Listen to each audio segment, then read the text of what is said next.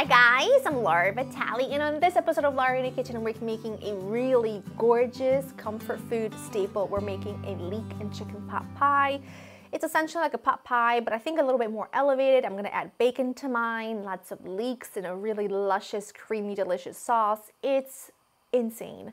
The first thing I'm gonna work on is poaching my chicken. And now this is not making chicken stock because we're not using any bones, but we are poaching some chicken because I'm gonna wanna add shredded cooked chicken to this. And all I do is I take a pot of simmering water. To it, I add a whole onion halved, a whole head of garlic, a little bit of parsley, and a good handful of salt. I'm gonna go ahead and bring this up to a boil because I want it to simmer for a bit so that those flavors can really bloom into the boiling water. And then I'm gonna go ahead and add a mixture of boneless, skinless chicken thighs, although bone in and then you could just take the skin off. Chicken thighs would be great. And some chicken breasts. I like to do a combination. If you wanna skip this step completely and just use rotisserie chicken, you can. We just need some really tender pulled chicken that we can add to the sauce. So I'm gonna go ahead and bring that to a simmer, let it simmer for a bit. Then I'm gonna add my chicken to it, let it cook, let it become beautiful and flavorful and tender. And then once that's done, we will work on the actual filling for the pot pie. Chicken is poached. It doesn't look the best. I don't think poached chicken ever looks good, but it's done its job. It's nice and lovely and tender and cooked through. And we have some delicious stock, some delicious broth that we're gonna add to our pot pie filling in my shallow Dutch oven, which by the way, I'm baking the whole thing in my shallow Dutch oven and I'm preheating my oven to 375. I've got some bacon. It's always good to have your bacon in the freezer when you're using it like chopped up into sauces and stuff because it makes the chopping easier because it's not sliding all over the place. Now for a leek pot pie, leek and chicken, we're gonna need the leeks. We got chicken, we need the leeks. This is what leeks look like, okay? They're in the allium family, so, you know, think onions, chives, shallots, that sort of thing. They are very, very dirty. Here's what I do. I never even like to open them on my cutting board. I like to do this by the sink. I've told you this before because there's a lot of dirt. Watch. In between the leaves, you see there's a ton of dirt. And so what I'm going to do, I'll do it on my cutting board because obviously I want to show you. Everything is edible. This part up here is a little bit tough. So I just remove that, but the rest is pretty edible. You're gonna wanna take the stem off, and then I slice them in half lengthwise. Just be careful because it's not stable, obviously, because it's like a round object. Slice them thin like so. Do you see how filthy dirty this is? See that? See the dirt? You're gonna wanna slice these really thinly, and you're gonna go ahead and put them in a giant bowl. I use a pot. Cover them with water after you've sliced them, that way they separate really easily. Cover them in some water and just go ahead and clean them and let them sit into that big pot of water just to release all of the dirt, and just give it a zhuzh around with your hands just to make sure that the dirt is kind of falling off of the leaves. So I'm gonna go ahead and do this to both of them and get them cleaned up.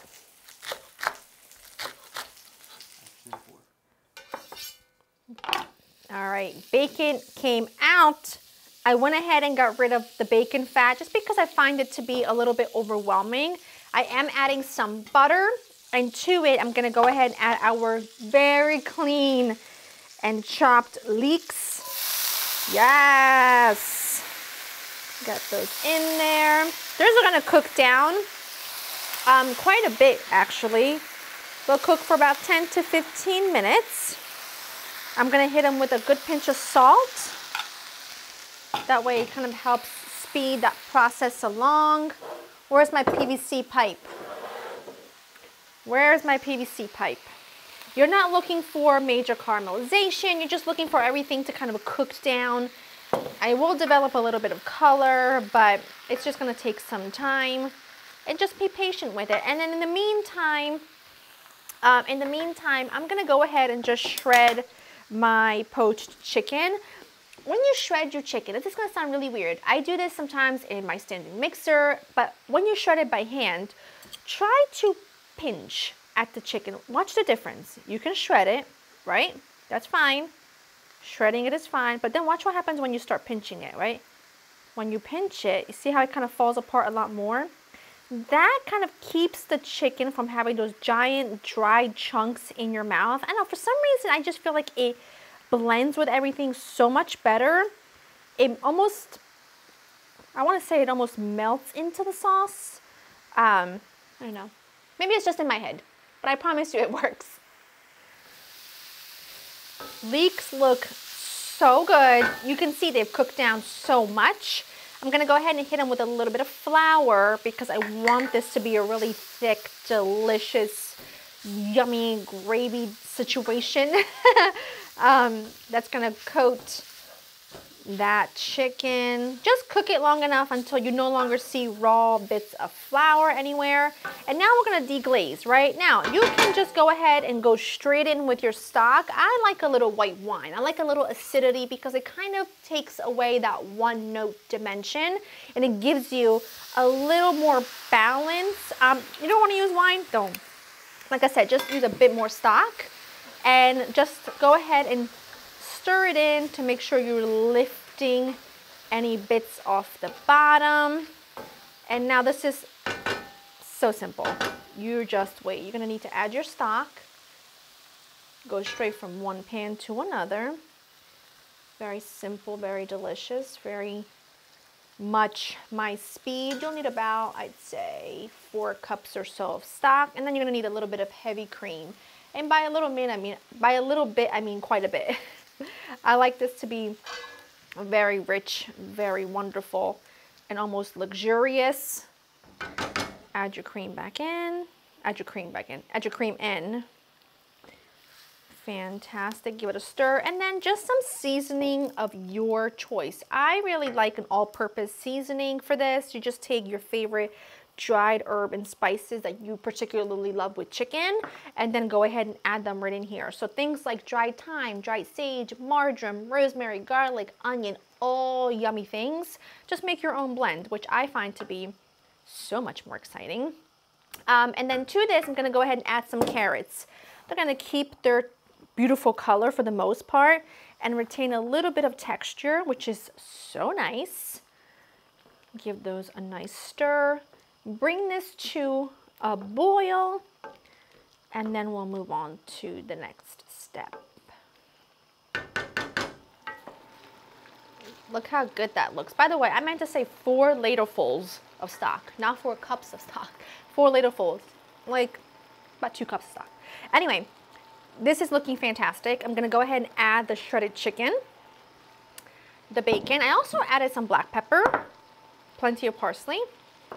And you're just gonna stir all this in just like that. I'm gonna turn it off because this is gonna go into the oven in a few seconds anyway. So I'm just gonna go ahead and give everything a really good stir. This is so fantastic and would be a phenomenal entree for a holiday table. Say you don't wanna do the whole turkey thing, you could use turkey for this instead of chicken, or if you're doing a smaller gathering and you don't wanna do the whole giant turkey or whatnot, this is like so perfect. I don't know that you would need a whole lot more with the exception of maybe a couple of salads or a roast veg or something alongside, maybe some peas. It would be perfect. Okay, I'm gonna go ahead and get my puff pastry and get everything rolled out. All right, your puff pastry should be obviously thawed if it's frozen, but keep it cold in your fridge so that it's really easy to handle because it doesn't sort of stick all over the place and it's all warm and whatnot, but also it puffs up so much better when it's really cold when it goes into the oven. Now here's the thing, I'm gonna probably end up using about 1.5 sheets of puff pastry because of the size of my pan. You can see I just took 1/3 of the piece from the second piece of puff pastry and just sort of attached it on there. And now I'm just sort of rolling the whole thing out so that it fits. If I was doing this in like a standard 9 by 13 inch pan, I wouldn't have to do that. Yeah, that's pretty perfect. I wouldn't have to do that, but because I'm using a slightly bigger pot, a bigger like vessel for the whole thing, then I'm gonna go ahead and do that. I'm gonna just cut the corners slightly on an angle like that, just to like round them off a little so that they fit in the pan. And by no means do I care about making this perfect whatsoever. I just care that it fits. Yeah, that looks perfect. I'll just trim a little bit of that. Actually, I might not even trim it. I might just do one of these because it's gonna bubble up and be pretty perfect anyway. And I'm always team puff pastry crust over any other crust for a pot pie or any kind of pie. A slit or a few down the center, just because you need somewhere for the steam to escape. Then we have an egg wash, which is just an egg, in this case beaten with a little bit of cream, just because I had the cream right there. Otherwise you could just use a little bit of water or milk.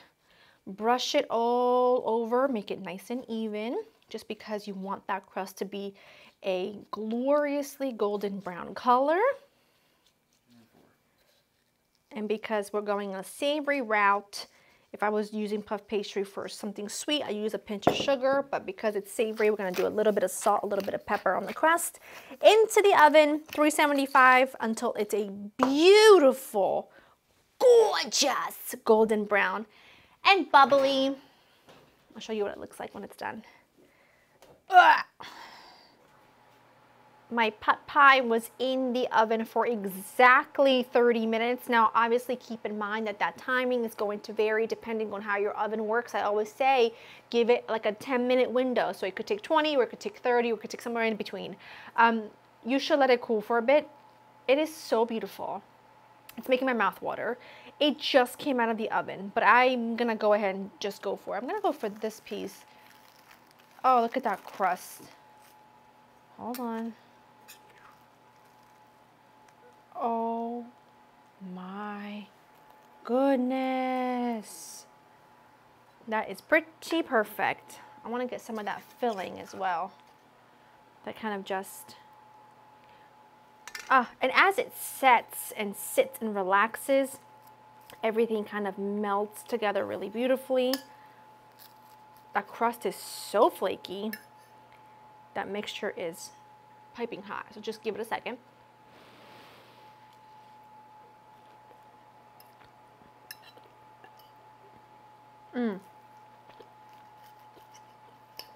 The bacon is a necessity. It's so good. Gives you such good flavor, especially with the wine and all of those sweet leeks. I feel like the bacon definitely adds that extra note of like saltiness and smokiness. It's so good.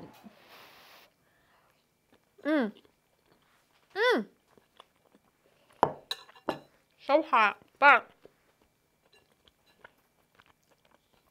that's a 10 out of 10. That is fantastic. It's delicious. It's really not complicated or easy to make. Would be great for your holiday table.